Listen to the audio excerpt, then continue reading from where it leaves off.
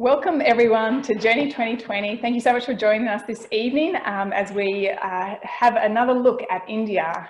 This week we are exploring the sights and sounds of India, looking at particularly the work of our partner Bangalore City Mission, who are based in Bangalore. And someone who knows BCM very well is Dianne Wicks, who is with us this evening. Welcome, Dianne. Thank you. Thanks, Joanna. Hi, everyone. Now, Dianne, you have first-hand experience living and working in India with BCM. Perhaps I'm really interested to hear a little bit about your experiences, and I'm sure some of our viewers watching are also really, really keen to know from you, coming from Australia, what it was like. So tell us, how did it all begin? How did you find yourself in India? Well, India really wasn't the place where I wanted to go. I had visited it twice as a tourist, and I remember coming back and telling my friend I could never live there. But I think God had other plans, and I was coming up for retirement from a career in nursing, and I just felt him challenging me to give him 2 years overseas. And so when I said yes, it was a case of, well, where to go? And my first choice was Cambodia and then Timor-Leste, and neither of those worked out. But I had saved I regularly get the World Share newsletters, and normally I read them and throw them out or recycle them. How's that? But this one I had saved, and the back of it featured Jonathan from BCM, and in it he mentioned the word volunteers, and I just kept coming back and back to this. So I thought, okay, the other two didn't work. I'll try this one. Explored it and just got a green light all the way.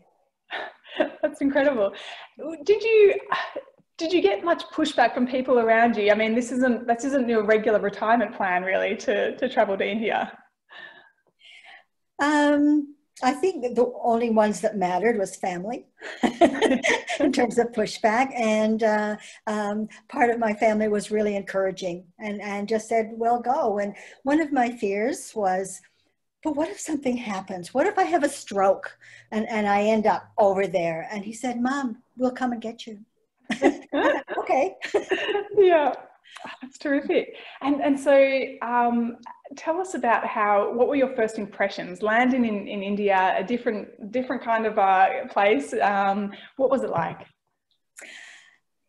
It was exciting.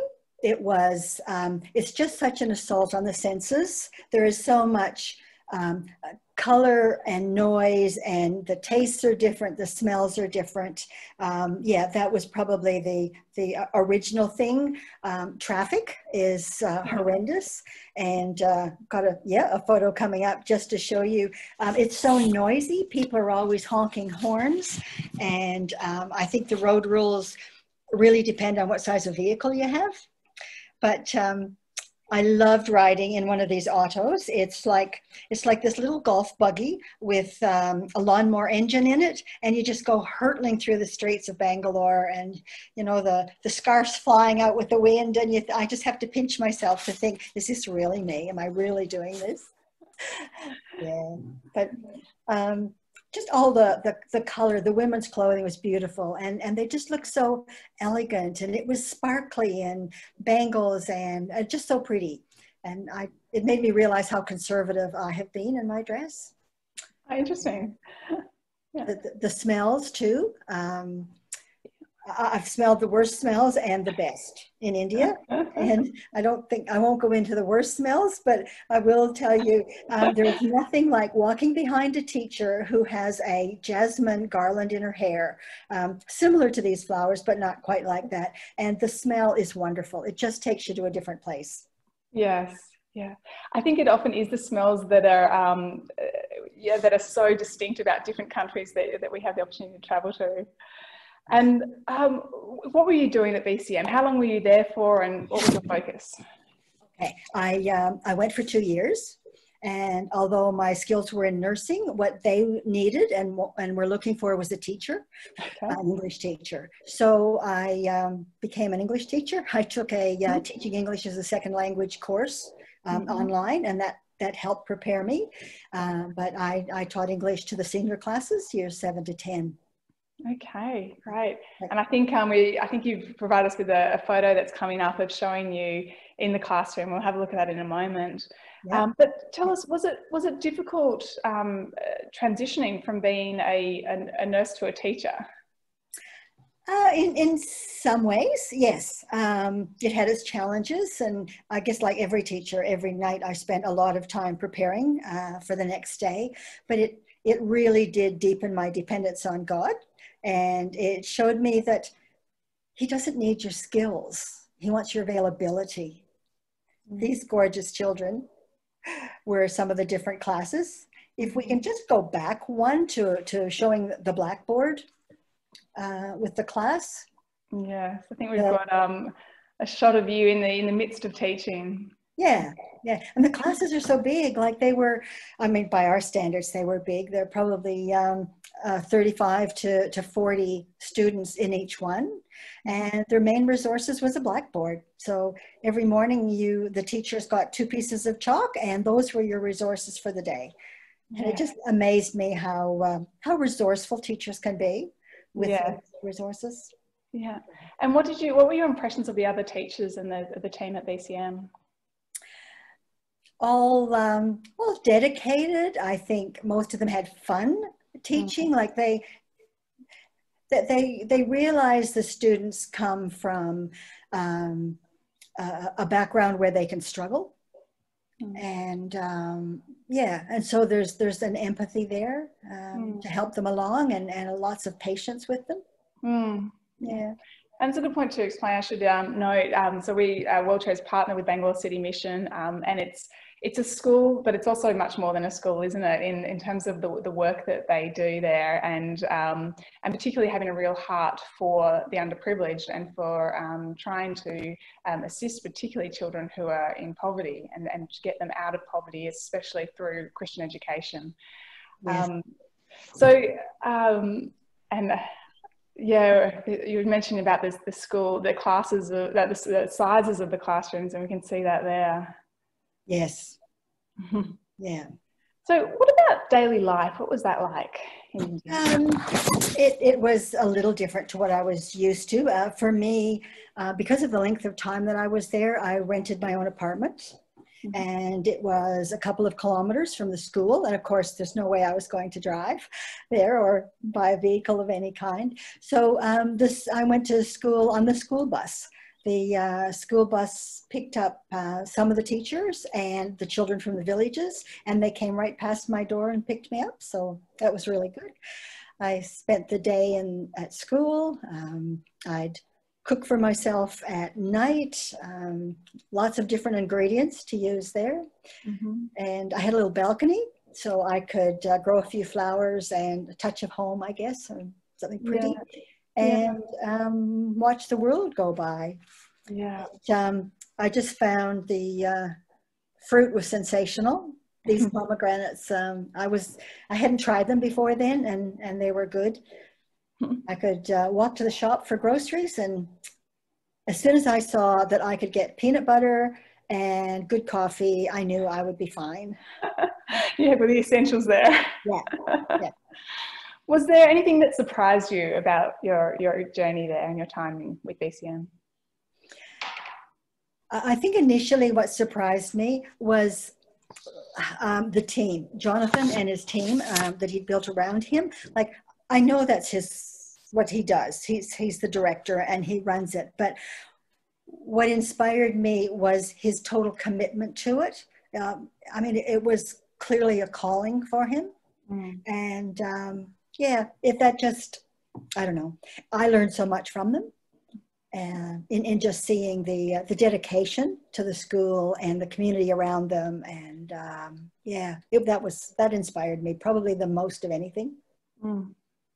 Were there any pivotal moments? Often when you have these incredible experiences, there's pivotal moments that you come back to and you remember. Are there any of those that really stood out for you? Yes, the short answer. Probably more than one or two. And can I just share a few with you? And these are just random. Yeah, please do. Okay. Well, shortly after I arrived, so I'm about to teach. I haven't taught before, huge classes. So I asked the headmistress if I could team teach. She's for a week. And she said, sure, no problem. So she comes with me. Monday morning, off we go to the year 7s, and I sit in the back and observe as she teaches. Good. So we go on to the next class, but she says, I'm going to be a couple minutes late. Well, the rest is history. She never showed up. That was my orientation, and I just had to plunge in. So sink or swim. That was it. Yeah. So that was probably one of the first ones. Yeah. Another time, I had a friend come to visit me, and with the help and the cooperation of BCM, we put on a women's seminar, and it was around the topic of the gift of being a woman. So women's seminars are non-existent among India's poor. Yes, if we could just, yeah, great, leave this on for a moment. And the women there, like Tracy's talking about the gift of being a woman, but frequently these women are brought up to believe that they're a burden to the family. They're not a gift. And so we organized a full day event, about 80 women. See how beautiful they are in their dresses, their saris and things. They came to it, and we included a bit of imagination and games in the day. And some of them had said that they never had a day off for themselves. They never had a time to play. This is one of the games that we played, and most gave up a day's wages just to come. But the surprise and what was memorable kind of about that day too was that it was 9 o'clock in the morning. It was to start, and there were only a few women present. And we thought, where are they? Why aren't they coming? And what we found out was that, well, first of all, the team had sent the school bus out to the villages, 6 of the villages, to pick up the women, to bring them in. And the school bus had been stopped by the police. And it wasn't because there were 45 women on a 30-seater bus. It was because there were adults on a school bus. You know, was there something illegal going on here? And so once that was sorted, then the seminar started and all went well after that. Yeah, I imagine you had to get used to things not running all the time to plan. Yes, yes. One story that made me really stop and realize conditions was one of my students didn't have her homework done. And I asked her why. And she said, because the drain has flooded in front of my house. I said, and why is that a problem? But it floods the house. So she couldn't do her homework because her house was flooded and she had nowhere to sit down. I thought, boy, we don't realize the effort some children go to in order to get an education.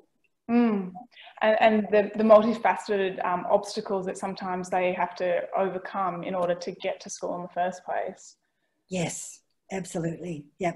The last story I'd like to share, it didn't even happen in Bangalore, but when I came home for a 2-week break between the 2 years that I was there, and I was visiting family. And my 2 young grandchildren showed me into their playroom, and I looked at their bookcase. And they had their shelves were lined with books, new modern books with beautiful illustrations. And I thought, they have so many more than the 500 kids at Sinclair's had.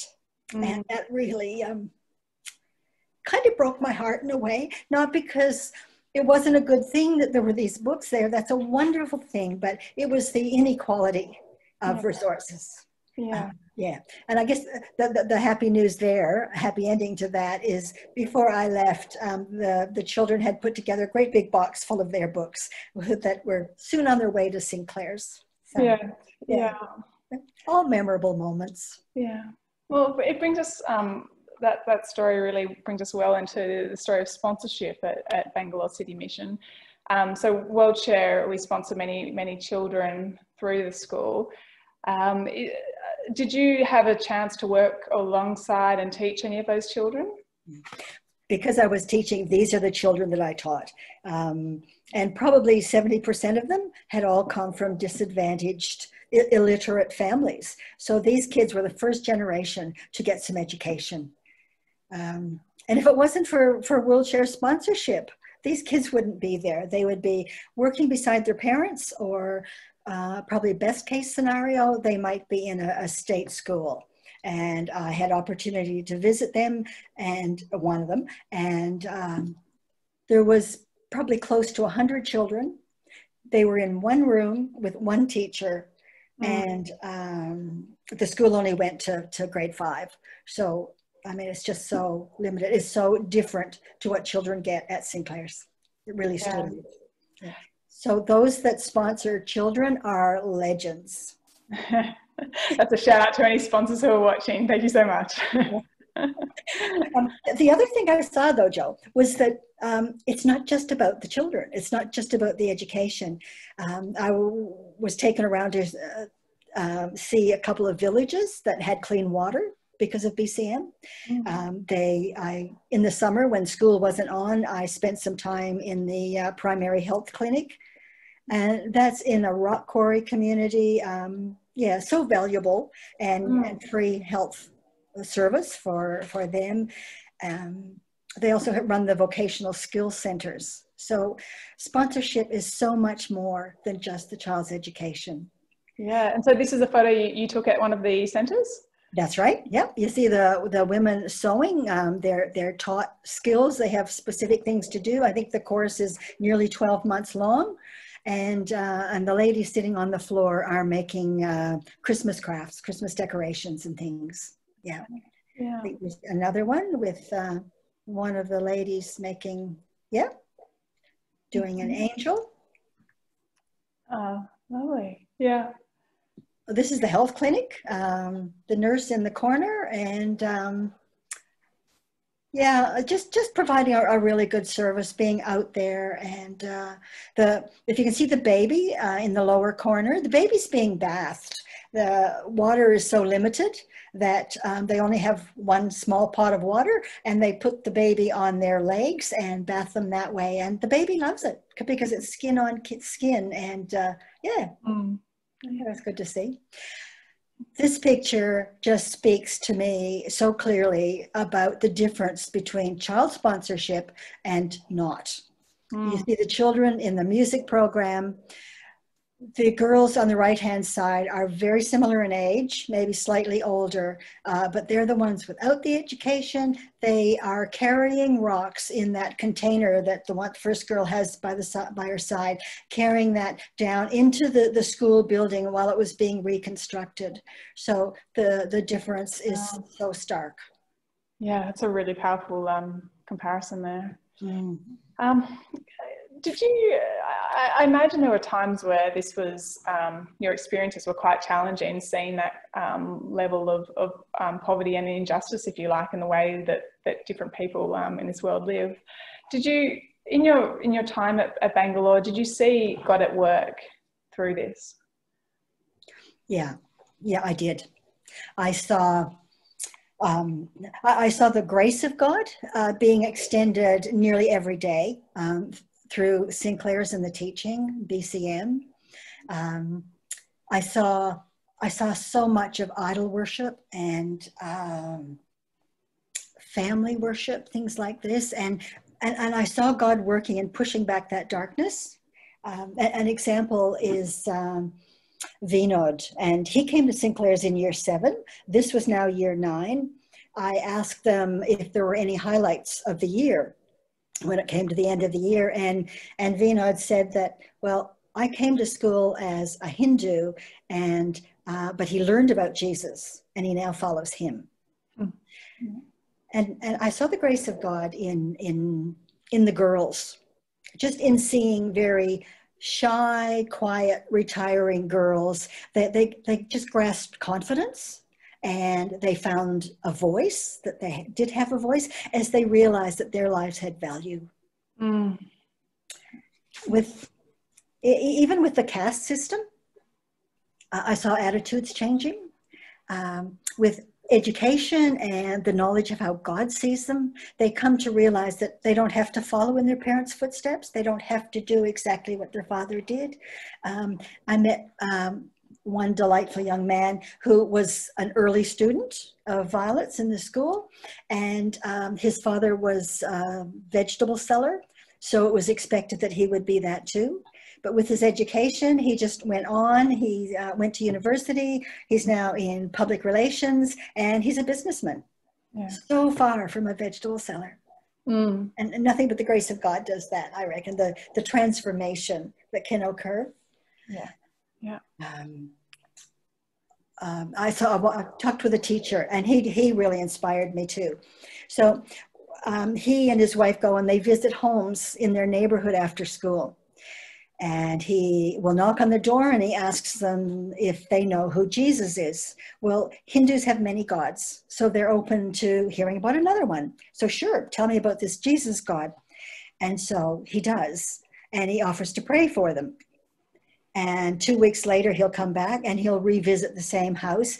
And this time they ask him right in, and they want to know more because they've seen their prayers answered. And that for me was a real wow moment. Yes. But I saw God at work in changing me. I left Australia as a volunteer, and I left India as a missionary. I just had a change of perspective on things, and now my state and my city are my mission field. Yeah. How incredible that it's made such an impact on you, and particularly in as you say, as you head into retirement. That's incredible. Okay. What would you say, when from your observations of being there, what were the greatest needs that you came across within Bangalore? There were significant needs, definitely, but the greatest need is to know the truth of the gospel, because the truth will set them free. And so with knowing the gospel message, they can break free from the caste system and free from witchcraft and idolatry and ancestor worship. I saw evidence of bonded slavery, and I know there was sex trafficking going on, and alcoholism was a big problem. But it all comes back to the transformation that God can give, and we have a Savior who's come at a great cost to rescue them, and most of them have never heard about it. You obviously were really moved by the experiences that you had and what you saw. Do you feel like you were able to make a difference, or what made a difference? Well, I didn't go to make a difference. I went to be obedient to God, and I went to serve. But I did make a difference. And I think it was just being there makes a difference. When people realize that a stranger will come and join in with them in doing what they're doing, that has to be encouraging. And I came to realize that probably after the first year or so, that, that was good. But God did provide an opportunity for me to make a difference, and that was with the library.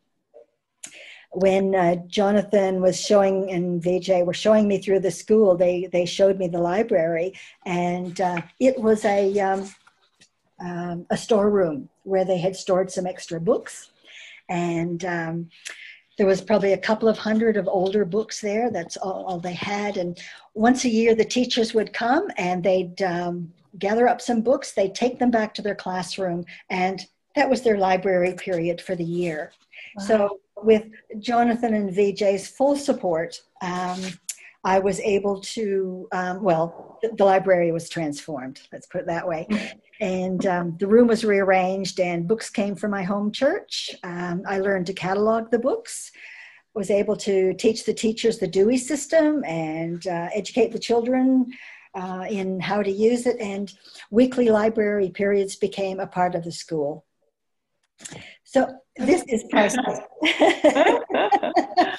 It was his first day in the, can we go back a couple? Thank you. I just go back to this little boy even with the dinosaur book. To see the look on a child's face when they line up to take their first book home on loan was just priceless. Yeah. Is it still there now? Because I imagine you're still in touch with Jonathan. Is it still going strong? Yes, yeah, it is. They have had a renovation, and so the school has a new library, and the last photos that were just up there show the new library. So it's very spacious, and they've got lots more books, and it's still just as loved as there it is. That's the new one. Yeah. Still as loved now as it was in the past. That's incredible. I guess it's on hold at the moment with COVID, but yeah, they will return.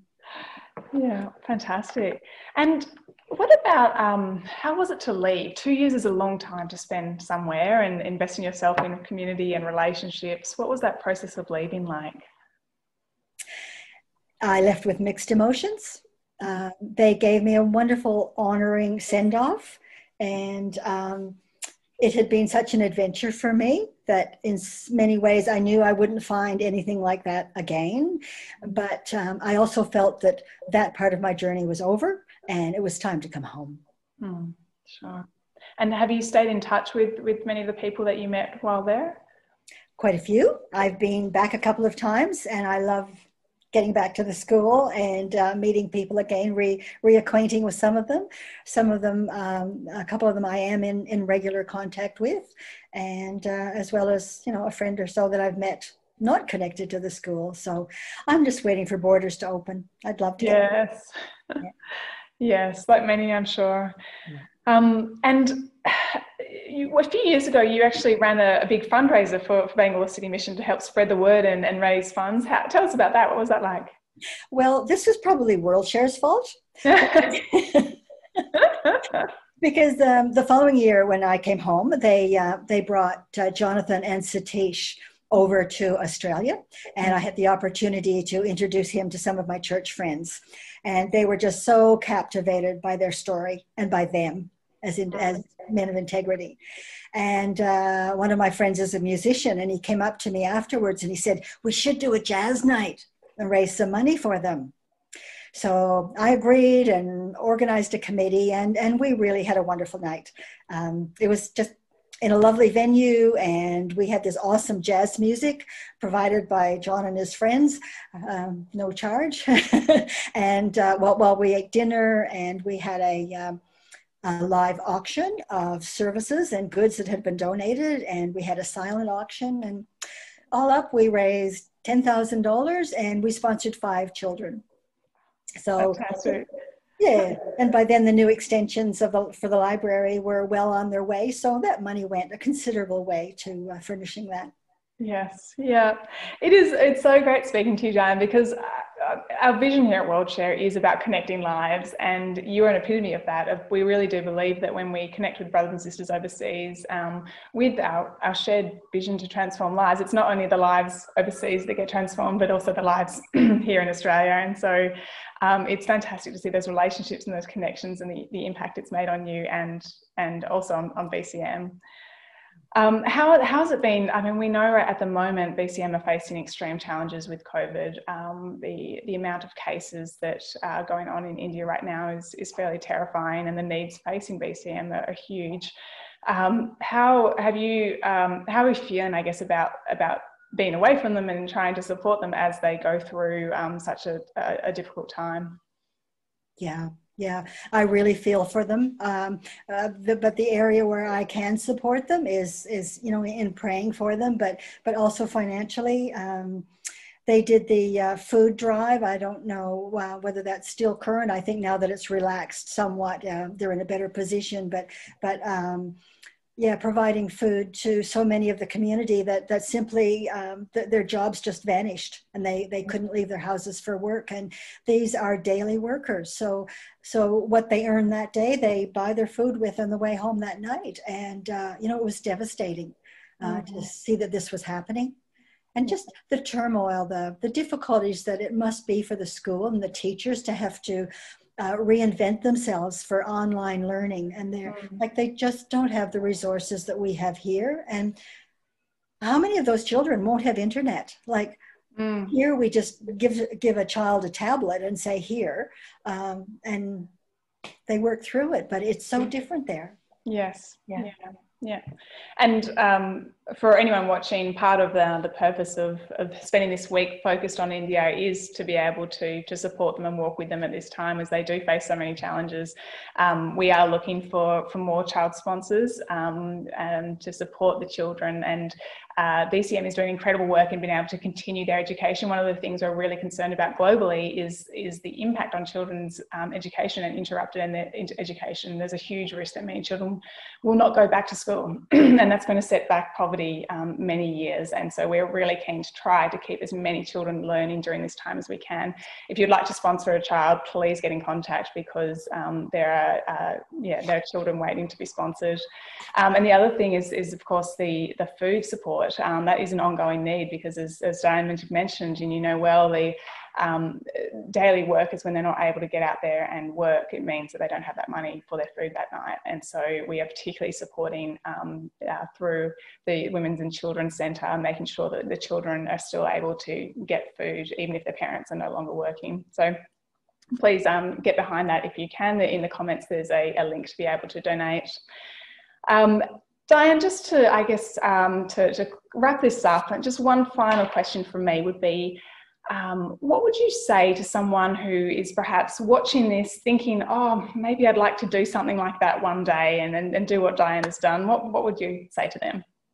I would say, get off this Zoom and go and pack your bags. Once you can travel legally. Yeah. It's an incredible adventure to just explore and see what happens. On a mission trip, you may not see all the trendy tourist spots, but you will see where God is at work. And just to see firsthand how God is using nationals who already speak the language, they know the needs of the people, and to see them in action caring for the disadvantaged and the poor in their own neighborhoods is really awesome to be a part of. It just helps us see what our role might be, and you know, is it praying specifically now that we've been and gone and seen what's happening there, or can we provide needed resources? Can we volunteer for a while? And age doesn't seem to matter. I mean, look at me. Young people, older people. A mission trip is just a radical thing to do. Yeah, absolutely. Well, thank you so much, Dianne. Thanks for sharing your experiences, and I hope it is something that has inspired our viewers to really connect with the work of Bangalore City Mission. And I'm so grateful for your time. So thank you. My pleasure. Thank you.